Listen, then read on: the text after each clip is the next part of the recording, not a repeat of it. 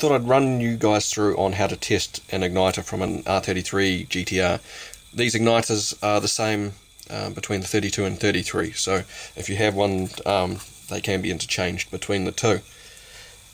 These are just a set of transistors inside, one per pin.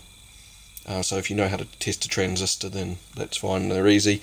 But like I say, I thought I'd run you through quickly on how to do it. There's not a lot of information on the net on how to test these. If you have the manual for the 32 or 33 GTRs, it does tell you how to test it, but it's wrong, and it's, well, slightly wrong, and you will find that it's quite hard to understand in some ways. The manual talks about resistance between 0 and infinite, or whether it is infinite or not. So yeah, as I said, I'll just quickly run you through on how to test these.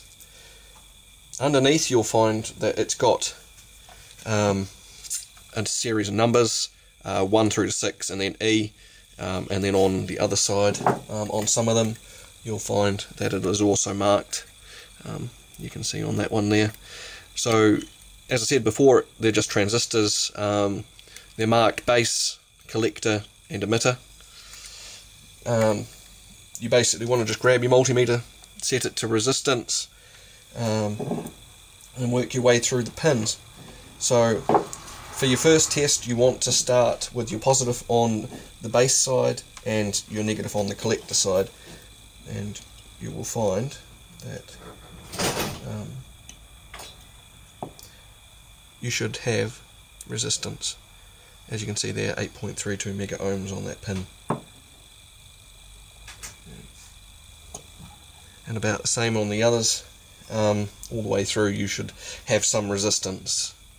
As it says in the instruction manual, you shouldn't get 0 and you shouldn't get infinity. You're looking for something in between that doesn't give you a number to work with. Now, to test to see whether it's faulty, you want to make sure, and as the manual says, you want to have an infinite number, which is open line on a digital multimeter, or you want no resistance or infinite resistance. So again, all you do is put your negative now onto the base side and positive onto the collector.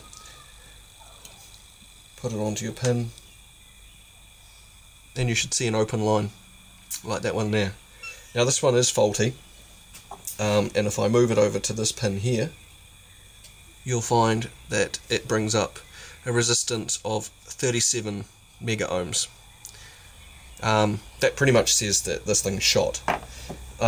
This is actually a newish one that I brought and now have to replace, which I did replace, I should say.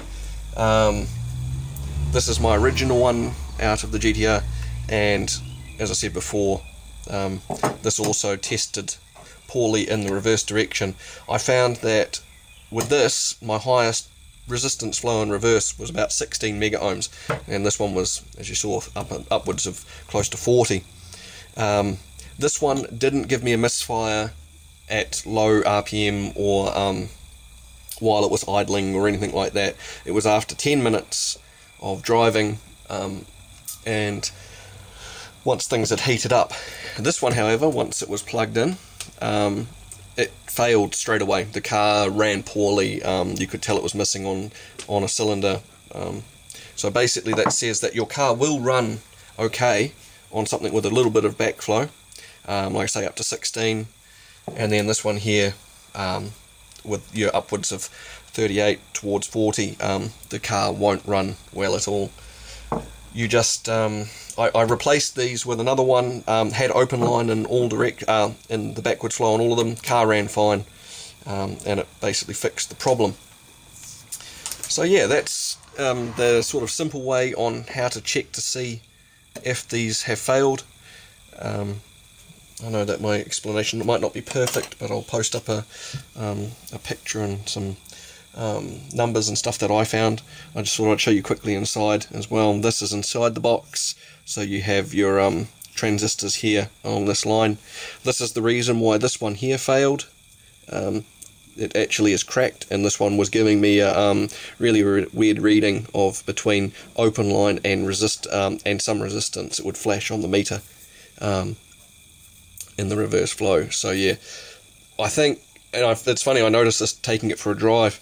Once I replaced the emitter, the whole unit, this car, like I said, didn't make a lot of it made a lot of noise in as it was going down hills and stuff like that, you know, backfires and things like that. The new unit seemed to clear that up a little bit. But yeah, as I said, pretty simple to test. Hopefully you can understand my ramblings on how to test this this device. Like I say, it's pretty simple if you've got a meter. Hopefully this helps someone else.